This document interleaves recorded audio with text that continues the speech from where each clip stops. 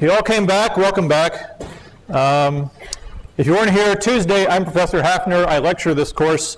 But now that the other instructors aren't around, I'll let you know that I don't really care about academic formalities. So if you like, you may just call me Dr. Hafner. I'm okay with that. Okay, so you guys are into word clouds. I get it now. Okay, it's an impressive level of word clouding we did, where I spent God knows how much money on access to that, and they were excited I was going to use it for academic purposes, and I was like, they said, you're going to take attendance? Do you want feedback on the results? I was like, no, it'll be all right. Just give me access to it. Okay, so last time we talked about 3 types of kinematics. 3 kinematics.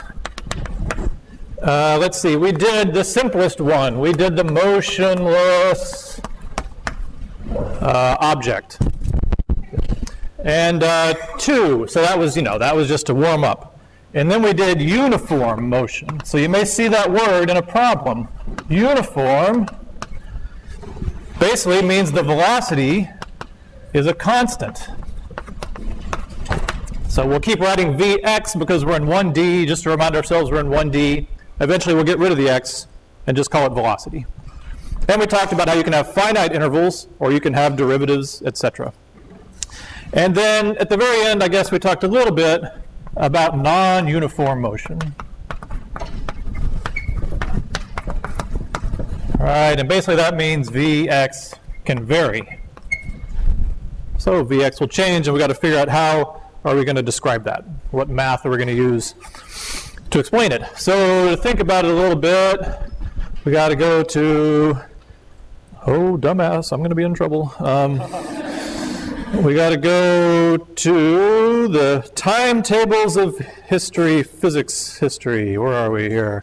There we go. Here they are. So if you had to throw history on a graph and put big scientific advances on it, it'll look something like this, the major parts. So we'll look at this throughout the year and see when things happened, all right? It's my thing. I'll put on it whatever the hell I want to put on it, all right? So this is a very Eurocentric introduction to the history of physics, right? A bunch of stuff happened. We're not really sure. Let's talk about Europe. Okay, Thales. Okay, so Thales, first scientist, because he was the first one that did an experiment to figure out how everything worked. That's kind of the idea. People before him kind of looked at the stars and tried to gauge it, and et cetera, et cetera. Lots of bad ideas about geometry. But Thales said, no, let's actually do an experiment, right? So that makes him the first scientist. But the first person to do our passion right now, our passion is kinematics, was Strato the physicist, is what he was called. And he basically came up with the idea of acceleration. He figured out that things are actually speeding up when they fall through various sort of interesting sort of experiments, right? So he's like watching something like, let's watch this waterfall. And when the water is up at the top, it's staying together. And at the bottom, it's breaking apart. And if it's going the same speed, it wouldn't break apart. So it must be speeding up. So he had the idea of acceleration. The one actually I like better is he said if you drop a rock in the sand, if you drop it from kind of low, it makes a little dent in the sand. If you drop it from high, it makes a bigger dent in the sand. Same rock, same sand. What's the difference? It's that the thing is speeding up. So they needed ways to figure out that things were speeding up. So Strato figured out that things are speeding up, the fundamental concept of acceleration, but then we now need to do it mathematically. And then nothing happened, and nothing happened, and nothing happened, nothing happened. I'm sure like sociologists have talked about why this happened. Nothing happened, nothing happened. Finally, Galileo. So Galileo is really the one that figured out mathematically what's going on with acceleration. So Galileo basically said, and this is important for your homework problems, all free, and I'll tell you what I mean by that, objects fall the same way. Okay, he didn't get into y. Y, of course, is this person is y. We're just talking about kinematics this week, so we're just describing it mathematically. We'll get into y later. They all fall the same way. Their position is proportional to time squared. That's the proportional symbol. It actually isn't alpha. It's its own special symbol that means proportional. And the way we look at that is we say, consider uniform times.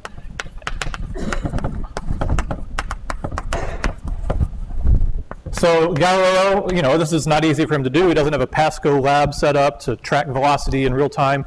He had to think of a way to do this. And what he came up with was make like a chart. And instead of focusing on watching something go through separate times and seeing it go faster, he said, let's watch it go through uniform times and look at the spacing. Right? So you just kind of turn it around like that. You say t is 1, 2, 3, 4, 5, say seconds. And if something falls, x, how far it goes, should go as t squared. As we know from kinematics, if you've had a little physics, you know it goes as t squared. So x would be like also 1. If it went 1 meter in the first second, then 2 would be 4, 3 would be 9, 16, 25. So we wanted to test this, but it's a little hard to do at full acceleration of gravity. We now know 9.8 meters per second squared, kind of fast, or 32 feet per second, too fast. So what he also figured out is you could slow down this acceleration by putting something on a ramp. Right? So that's kind of what he has here. Good match. All right, so here I have, instead of falling, we're rolling. Let's say it's close enough. And here's theta. And what you find is the acceleration you would normally fall at, let's call it, I don't know, how about g? Okay, the acceleration becomes, we're not doing vectors yet, I know, g sine theta. So as theta gets small, the acceleration gets small. Okay, so that's how he slowed it down to where he had a chance at doing it. Okay, and he set up something a little bit like this.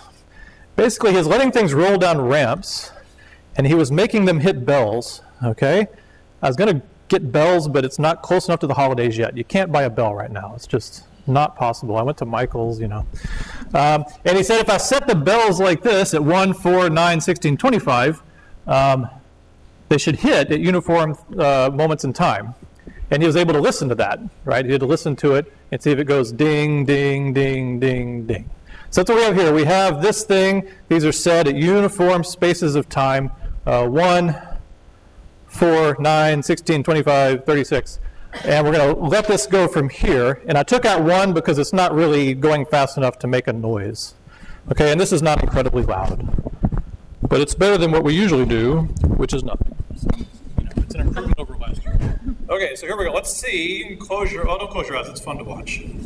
Focus on your ears, and we'll see if this is uniform time. Here we go.